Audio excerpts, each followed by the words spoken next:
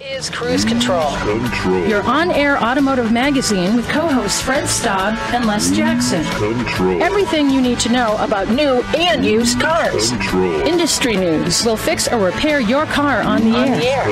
Fasten your seatbelts and let us take the wheel. Now, your ride is about to begin. Because you're on Cruise Control. Cruise Control. Cruise Control.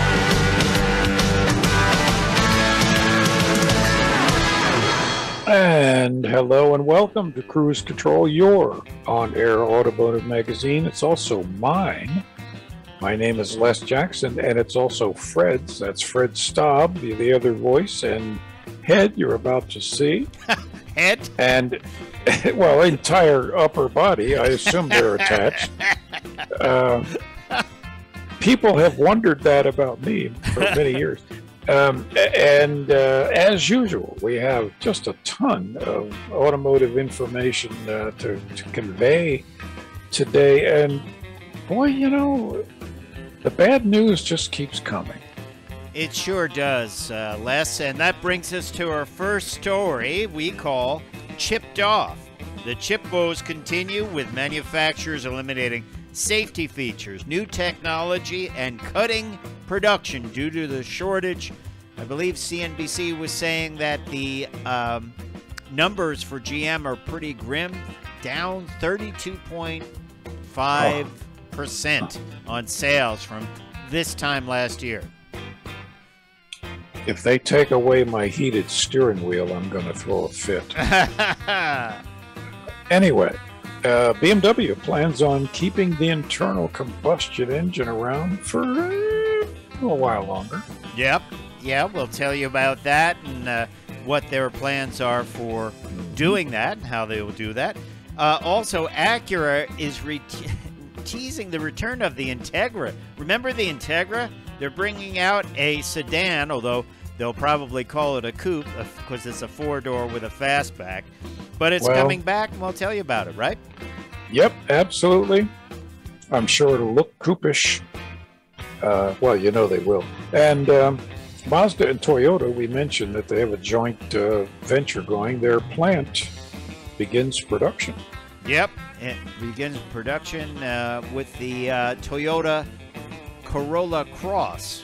That's the first vehicle off the line. Right.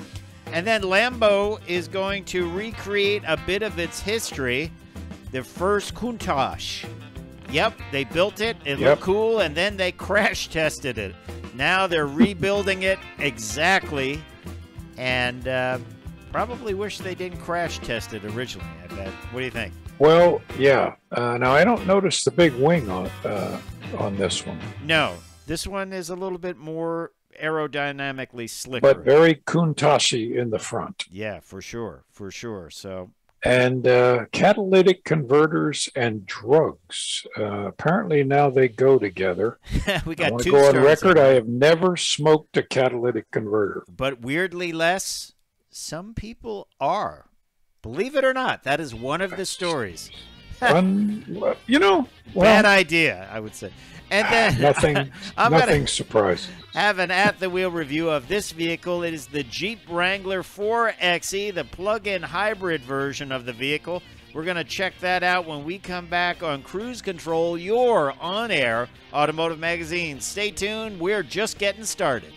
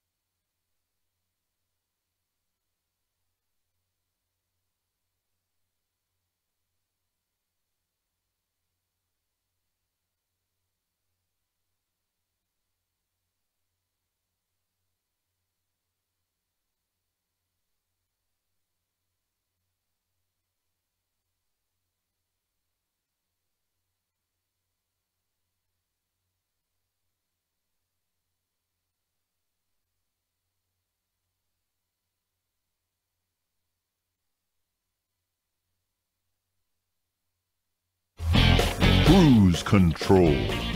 Oh boy, it continues. Chip woes. Welcome back does. to Cruise Control, your on-air automotive magazine. We are glad you're along for the ride. Check us out at cruisecontrolradio.com or Facebook page or YouTube page. Get that automotive information and just get knowledgeable, because when you head into a dealership, it's a whole new game today. And Les, it's all driven, most of it's driven by the fact that they just can't build cars because they don't have the chips. We were telling you sales are off. Of course, sales numbers are always a big thing in the first show of the month, and they are looking rather ugly. But let's get to some of the chip stories. BMW is removing some safety features because they just can't get the chips to put them into the cars anymore. This is according to Germany's publication Beamer Today. They're losing their popular head-up display because they just can't get the chips. It's being taken out of the European BMW 3 Series. And it will be available in the M cars, the M340i, M340d, and 330e, but it's no longer available in other trims. And it's kind of a trend we're seeing around the industry. This is super sad because Super Cruise, which is one of the best semi-autonomous driving systems out there, was available in the Cadillac Escalade, no longer available for 2022. They are stopping production of the 3-liter Duramax diesel due to part shortages. And vehicles like the Chevy Tahoe, GMC Yukon, and Cadillac Escalade will no longer be offering the electronic steering column lock because of ongoing chip shortages. I would think most people wouldn't care much about that particular feature. But are these chips the same? Can you say, well, we won't do the lock, but, you know, that frees up enough chips to do whatever? Well, yeah, because they're all microprocessors. Yeah, you know, the crappy thing, so though, you program it to do whatever you need, but yeah. But it's not, it's not just one chip. You're putting in a board which controls, let's say, the steering column lock. There's a board with chips on it. There could be 50 chips or more on that board. So, it's not just finding one chip for every vehicle. And the thing is, these vehicles now that they're selling with less features on them, they're going to be in the inventory for a while, and down the line, when you go to buy them used, you'll be like, well, yeah, the Escalade had Super Cruise. I'm excited about that. And you'll get there, and that model won't have it. Well, but I'll bet you that there are whole groups of engineers at the factories whose job it is right now is to come up with an aftermarket conversion. You mean to go down and take these vehicles? Yeah. Because you could sell this option later. Interesting. Say, okay, for another $1,500, we'll put this on your car that you couldn't get it when you bought it. Wow. Well, it's also affecting Volkswagen. Volkswagen had kind of weathered the storm just like Toyota had been weathering the storm, but now, according to a German publication, Wolfsberger Allgemein, that it's hitting the plant heavily now at Wolfsburg, which I think will affect the Volkswagen Golf GTI. And, of course, they produce the Touran, the Tiguan, and some other models. Of course, the new GTI is coming out, something I want to get into. That might mean we don't get to see that for a while, doesn't it? Well, and this brings up another problem, which is if they keep producing fewer cars, guess what happens? The price of the existing cars keeps going up. Yeah, it doesn't happen. It doesn't Talk about go inflation. Down. Yeah. GM has been hit terribly by the chip shortage, and it's cut into their Silverado production. They've had to stop down for a couple of weeks at a time. And, Mary Barra was talking a little bit about it, of course, the CEO of GM. And she's saying this can't happen again. They are taking steps to cut out the middle person on chips and deal directly with chip manufacturers. But who knows when it will all end. 2023, some people are saying. Hey, when we come back, we're going to tell you how BMW is keeping the internal combustion engine around.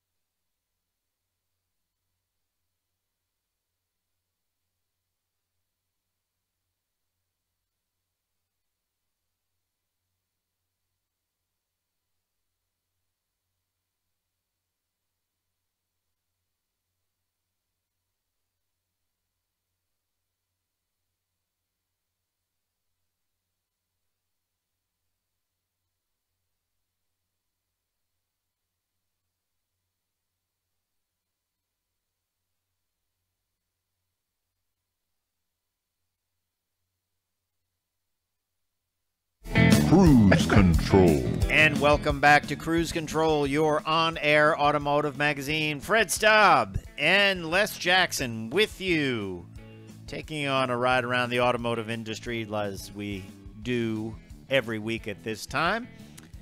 Of course, you would have to have been living in a cave if you don't know the auto industry is moving towards electric power, electrification, plug-in hybrids, and full electric vehicles. By the way, I got to drive the ID4 for the first time this week. Have you driven it? I drove that last year. Yeah. No, 2 years ago. Okay. No. Well, a year and a half. Before it was made, you drove it. You That's designed it, actually. Build it right here in the garage. Pretty cool. Very, very responsive vehicle. It's a little Spartan looking inside, but it is very quick off the line, feels good, good driving characteristics, that I would say, on my drive. I liked it. I think a lot of people will like it. I agree. I just hope they can make it. Yeah, well, as we were talking earlier about the chip shortage, it seems like it's never ending. Well, anyway, even though as the industry moves to electric power, BMW is saying they want to keep the gas engine around, the internal combustion engine, as long as they can.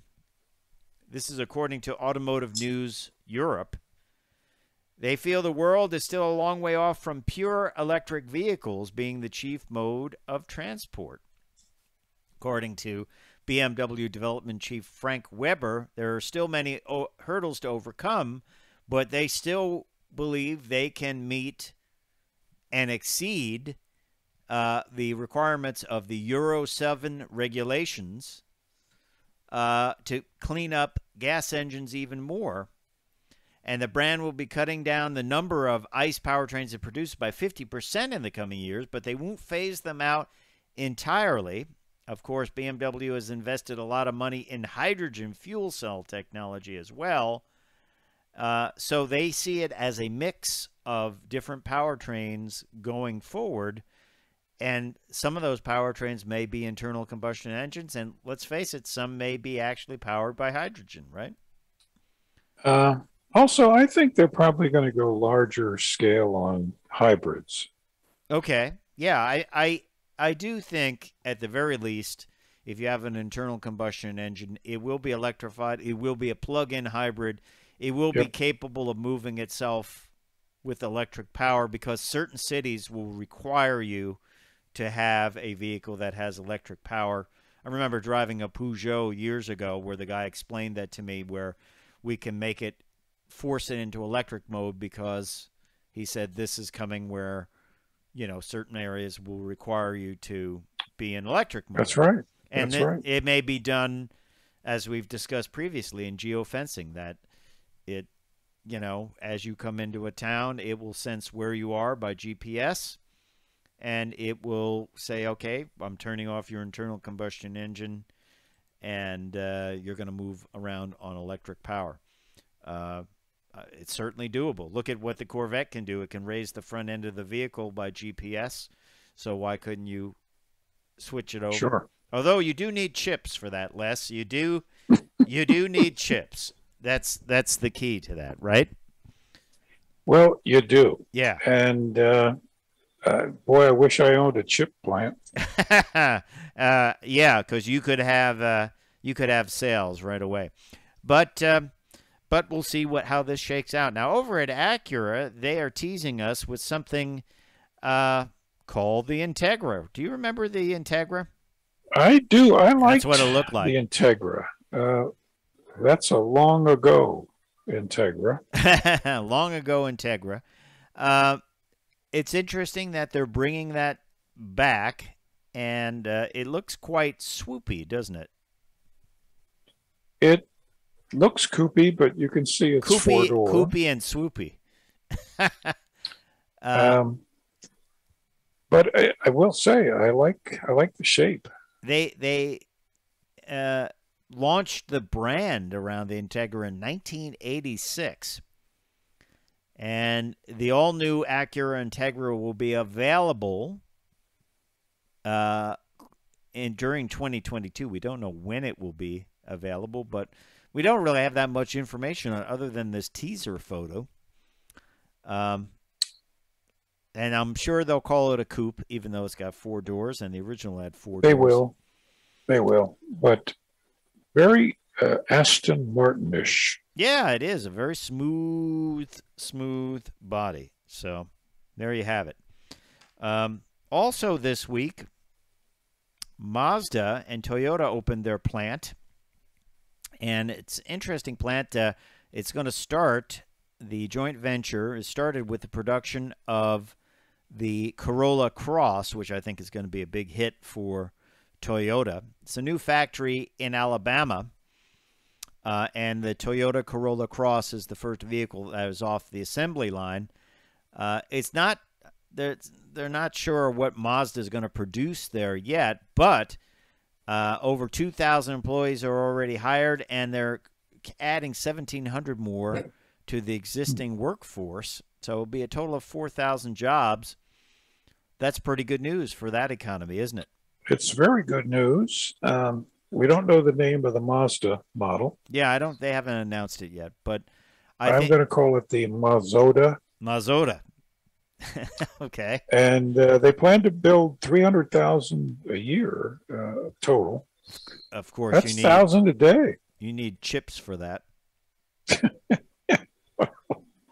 Now there you go, introducing difficulty.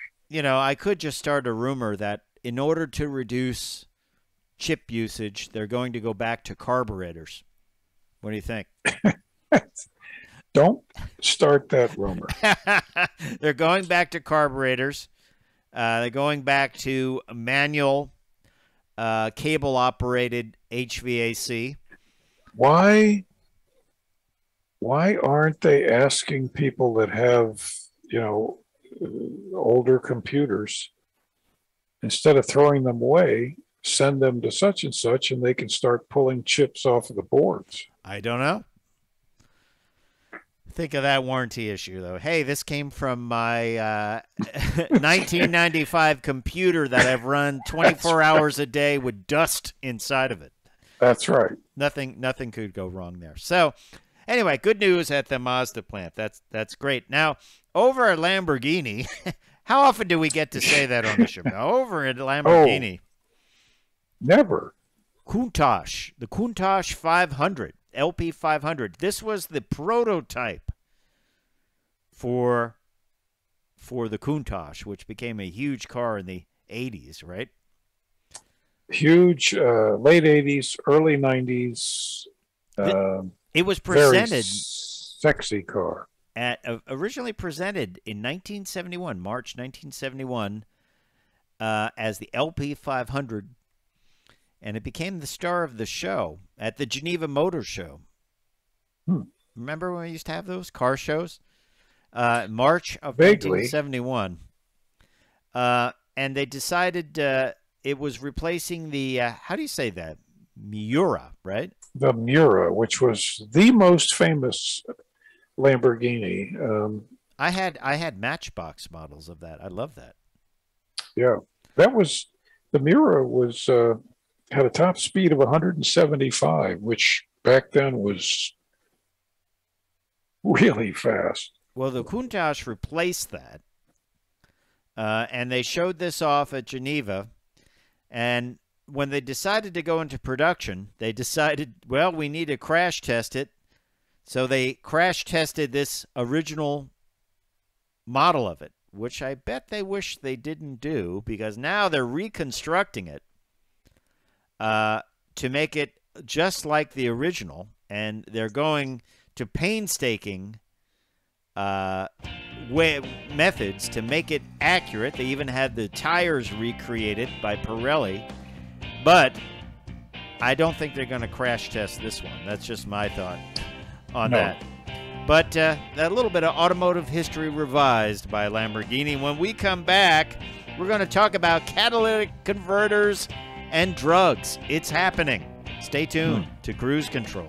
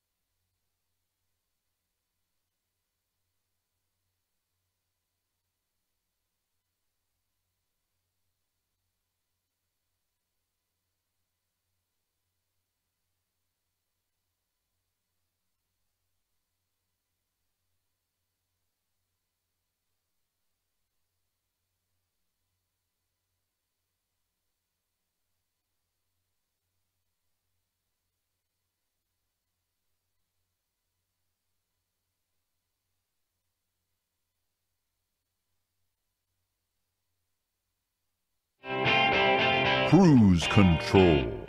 Welcome back to Cruise Control. We are moving right along. I'm Les, he's Fred, and we told you that people are using catalytic converters in the truck business, and it's absolutely true. Yeah. Something else I never thought I'd say on Cruise Control. This story comes from the Democratic Republic of Congo. People are actually creating this stuff called bomb. What they do is they crush the ceramic honeycomb core of a used catalytic converter. Think of all the stuff that's in there, Les. Well, it removes nitrous oxide, nitrogen, from the exhaust. So you're going to have particulates, you're going to have the platinum catalyst, and you're going to have solidified nitrogen, nitrous oxide. Yep. They crush it up, well, and that ain't good. And I believe they smoke it or take it as pills. Yeah. Someone there said we used to drink very strong whiskey. Now we use bomb because it makes you calm. Apparently, they go into catatonic states by taking this. And it's a real problem there. So people are not stealing catalytic converters for the metals to throw them in a salvage yard. They're stealing them to smoke them. But then also, I love to find stories that relate to each other. There's a Missouri man was on Facebook Marketplace. He was selling a catalytic converter, probably stolen, right in the box. And he posted a photo of the box, and in the back of the photo was a big stash of methamphetamine and a syringe. When the police saw this, they said, "Oh yeah, I'll buy that catalytic converter." They came over and they arrested him. That's smart, isn't it? I'll tell you, some criminals are smarter than others. Yeah. He was taken into custody, this guy named James Kurtz, 38, because he had a visible bag of meth and drug paraphernalia on the coffee table. He has to learn how to crop those photos, you know? Yep. You just gotta watch. Yeah. So that would definitely be part of Jay Leno's Dumb Criminals. Remember when he used to do that on the Tonight Show? Dumb Criminals. Great. So, yeah, I would say that guy has definitely got some problem. Hey, let's talk about the Ford Mustang Mach-E. It's getting a upgrade for 2022. Extended range, not huge extended, but the standard battery is now 70 kilowatt hours, while the extended range is 91 kilowatt hours. That's up from 68 kilowatt hours and 88 kilowatt hours. You get a few more miles. The standard, the SR, I should say, all-wheel drive model will jump from 211 miles to 217 miles. The rear-wheel drive model goes from 230 to 237 miles. And the extended range goes up to 279 miles, 9 more than the old model. So not huge increases, but I tell you what, if you're marketing these models against others, it makes them competitive. Yeah, so it does. It's not bad. I mean, you never know. You might need 7 more miles to get to a charger, right?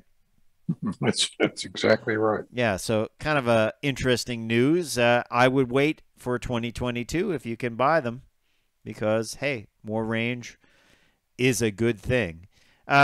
Another thing, this is an offshoot of the chip shortage. We talked about a lot of different vehicles that we're interested in on Cruise Control, and many of them are just coming out now, including the 2021 Ford Escape plug-in hybrid vehicle and the Lincoln Grand Corsair. They finally made it to showrooms, Les Jackson. The Escape plug-in hybrid only is front wheel drive only. The Lincoln Corsair, the Lincoln Grand Corsair, is all wheel drive with electric motors in the back. But a lot of these things that we've talked about premiering have been delayed due to chip shortages, and it's good to see this finally coming out and being available. And a lot more plug-in hybrid vehicles coming on board and crossovers, including Hyundai's Tucson, the 2022 Hyundai Tucson plug-in hybrid electric vehicle. That's starting at $35,975, but when you do the math, as Autoblog did, it actually, when you get the rebate for it, it actually is cheaper than the hybrid version of the Tucson vehicle. And that's kind of nice. Yeah, it's pretty good. Pretty good because it has a 1.6 liter turbocharged 4. The total horsepower is 261, and you get an EPA estimated 33 miles of all-electric driving. So that's certainly one to check out, isn't it? It is. Yeah. Good bargain. Yeah. Do you think that the fact that, going back to the Escape plug-in hybrid, the fact that it doesn't have all-wheel drive is definitely a negative, I would say? In the Northeast, yes. Yeah, in the Northeast for sure. And people would opt for the Lincoln that has that. And I have not been in the Corsair, which is their smallest crossover, but I would definitely like to try that out. I'm going to ask about that when that's available to do an at-the-wheel review. Speaking of at-the-wheel reviews, these are light at-the-wheel reviews. As I told you before, we were at the IMPA test days, got to drive some vehicles that are fresh out, including the Nissan Frontier, which I really liked. You know how the Frontier just had a personality, the old one? Yeah, always did. This one still has that personality. This is the Pro 4X model, and in that kind of desert tan look, little military look. As you can see, it was a rainy day that day. Look at the puddles around there. Great vehicle, though. A lot of fun to drive, capable, and real basic interior, which I liked a lot. And then the other vehicle I got to drive is the Nissan Pathfinder, one of the nicest riding crossovers out there, sporting that two-tone paint job. Yep. Really nice. A good vehicle for a trip. I was telling our PR friends that there's something about the Pathfinder, whatever they did, however they engineered it, it rides really well and is a good long trip version of that. And then we got to drive this big Jeep. It's a $100,000 Jeep, and it is the Grand Wagoneer, one of the biggest Jeeps ever made. Look at the size of that. That's a big vehicle. Also sporting the two-tone. Yeah. So that is even bigger than the Grand Cherokee L. And this is a $100,000 Jeep, probably one of the most expensive Jeeps out there. Just some of the vehicles I got to drive at the IMPA test day, which was a lot of fun. Even though it was raining, it was good to see people and get out there and try out some new stuff. And also drove the ID4, which we were talking about a little bit before. ID4, of course, the VW crossover that is all electric. So good stuff. Maybe next week we'll cover some more of those, and I'll be driving this week at the annual WAPA rally. Oh, yeah. Automotive Press, and I'll drive a dozen or so new somethings. Take some snaps, and we'll put them up on Cruise Control. Control. Lots of snaps, yep. Yeah, we can check them out on our Facebook page. You can check them out on the show. So good stuff. And don't forget to go over to our Facebook page, Cruise Control Radio, and check out some of the things that are going on there. We didn't get to this the first hour, but I want to throw it in that there is a new study that most people think, it's funny, the article talked about this study. I think they talked to about 1,000 people. Said all Americans think. I guess all Americans means 1,000 people, but a lot of Americans think it will take 15 years for electric cars to become the dominant powertrain. That it won't happen before then. What do you think? I think they're overestimating the time. I've been saying for quite a while it's going to be 2030. Okay, interesting, and many manufacturers are switching well before that. But will the chip shortage ever stop, and will they be able to build these vehicles? I don't know. When we come back, we're going to look at another vehicle, the Jeep 4xe at the wheel review. So stay tuned.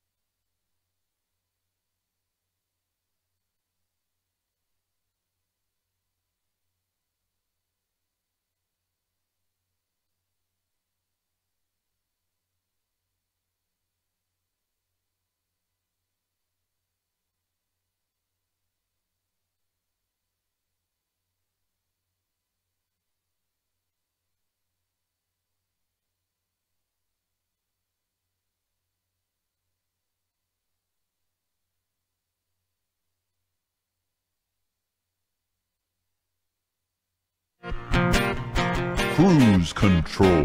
And welcome back to Cruise Control. We are really glad you're with us. We love it because we get to drive a lot of vehicles, but we don't keep them to ourselves, Les Jackson. We tell everyone about them. And in the case of this week, we're talking about the Jeep 4xe. It's a plug-in hybrid, the first plug-in hybrid that Jeep came out with. This week they announced others, including the Grand Cherokee, but this is the first one. This is the one you can buy right now. Mm-hmm. And it is quite the vehicle. I have to say, Les, I enjoyed it tremendously. Ours was red with black wheels. Firecracker red, by the way. And nice name. You can't go wrong with that. They actually put the battery for the vehicle under the rear seat. There's some warnings there. Do not set the battery on fire. You know.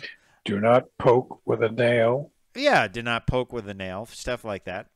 But it is a plug-in hybrid vehicle, so it's got a 2-liter 4-cylinder engine. And then, of course, it has got the battery pack. And normally it is it can go about 20 miles on electric, all electric. This is the test vehicle we had with Firecracker red, black wheels, soft top, 4xe. You plug it in. If you plug it in and charge it up, you get about 20 miles of electric range. Then once that expires, it becomes like a regular hybrid. And it has all the Jeep goodness, including trail-ready vehicle. You can even get a 2-inch lift kit from the folks at Mopar, which is a first for this vehicle. And it's available in a bunch of different trims, including the one we had, the Sahara, and even the Rubicon. So you can get this pretty well across the board. You plug it in right there on the cowl, and it's every bit a Jeep. And the great thing about it is you have 3 different electric modes that they favor different elements of the vehicle. By the way, you can see it can still do the water fording. It can still do all kinds of things like that. On the inside, it was fully equipped. Our model was fully equipped. Leather seats, heated steering wheel, heated seats, all the goodies that you were used to. And in a Jeep, you did not say, oh, well, this is the plug-in hybrid and I don't get things like nav or the other accoutrement that you're used to. Heated seats, heated steering wheel, all there. But it also had a couple of different modes. So there was a mode that would save the battery for later, which is interesting. There's a hybrid mode, electric mode, and e-save. E-save saves that battery for later, or you could force it into hybrid mode or force it into electric mode. We got over 30 miles to the gallon with this thing on the highway. We took it on the highway, and it was great. Now, this one had a soft top. It did not have the headliner option, so it was a little bit loud on the inside. You could hear trucks and that next to you. Rear seat passengers, not a lot of leg room in this vehicle, but you did get some USB connectivity, USB-C and regular USB, and AC. There's an AC inverter. Battery under the rear seat, as I said, so it's stowed. You don't lose a lot of storage capability. But overall, I was very pleased with this vehicle. It rode like a Jeep, but we are used to that, and that's part of the appeal of the vehicle. The fact that you can get this even on the Rubicon is pretty exciting. It really is. How deep a water can it go in? 30 inches. Wow. 30 inches, yeah. That's regular Jeep. It is a regular Jeep. There's no restrictions on it, basically. Total powertrain output is pretty impressive. 375 horsepower, 470 pound-feet of torque.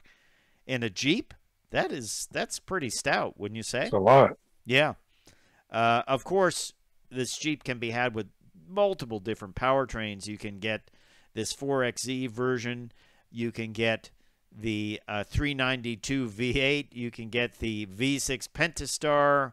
You can get the 4-cylinder. You can get a diesel. So there are a lot of choices there. But I have to say, this is pretty appealing, this model, because you do get to run for 20 miles all electric, which is great. It really was great going through town that way. And the transition was smooth. We were on the highway, and we took it to the point where the electric expended, and it completely smoothly converted over to hybrid mode without a glitch. Very smooth. You think about this, it's only 121 cubic inch engine, but I found it to have plenty of power. I really did. I thought it was a great 2-liter turbo engine, smooth transitions from the hybrid mode. Start-stop was very smooth, and all the creature features on the inside, that was great. What would I opt for? Well, I probably would go for the hardtop. It's just easier to use when you're putting groceries in. Basically, to get that rear flap up, you just have to tug down on it and then reassemble it. I like the hardtop a lot better. That's what I would go. It's quieter, but I think this 4xe powertrain is exciting, and it really works well with the Jeep. Now let's talk a little bit about pricing. Jeep Wranglers are not cheap. As tested with a few Mopar accessories, $56,690. And you know the thing about Jeep Wranglers is they hold their value. So even if it's a few years old, it's going to hold its value. I love the Firecracker Red. I love the black wheels, and I thought that was a great look here. And I love the 4xe drivetrain. I have to say, whenever I get a Wrangler, I'm always pretty happy about it because it is an exciting vehicle, and a lot of people like it. A lot of neighbors said, we like the Jeep. And then they didn't even know it was a 4xe plug-in hybrid. I had to explain that concept to them, but really nice vehicle. Probably I might get the Rubicon model. I like the Rubicon's capability. I like the fact that the Rubicon comes with a metal front bumper. But all around, 4xe Jeep is hitting it out of the park. I look forward to driving the Grand Cherokee with the 4xe drivetrain, seeing how that would go. Would you get the 4-door Jeep or the standard 2-door? I'd get the 4-door. Yeah, more capability, easier to get in and out. I'd probably get the 4-door with the hardtop, and you still get some good storage in the back. Problem is, though, on the soft top, you do have to kind of manually pull that top apart to get there. I always like that back plate too. It says built in Toledo, Ohio, that they put on the tailgate. There you have it, though. At the wheel review of the Jeep 4xe Wrangler Sahara Unlimited. Unlimited is the name for the 4-door version. Jeep is doing good things. They're really selling, and I think you're going to see that plug-in hybrid capability across the board. Certainly, some of their smaller vehicles, like the Compass, it would lend itself to that easily, and if it lends itself to the Wrangler and the Grand Cherokee, but across the board, that's going to be available. We hope you like that at the wheel review of the 2021 Jeep Wrangler 4xe. We're going to keep them coming. Plenty more to talk about. Also, don't forget to check us out at cruisecontrolradio.com. Link over to all our social media and more. Time for me to say I'm Fred Staub. I'm Les Jackson. We're going to see you down the road. Bye. All righty.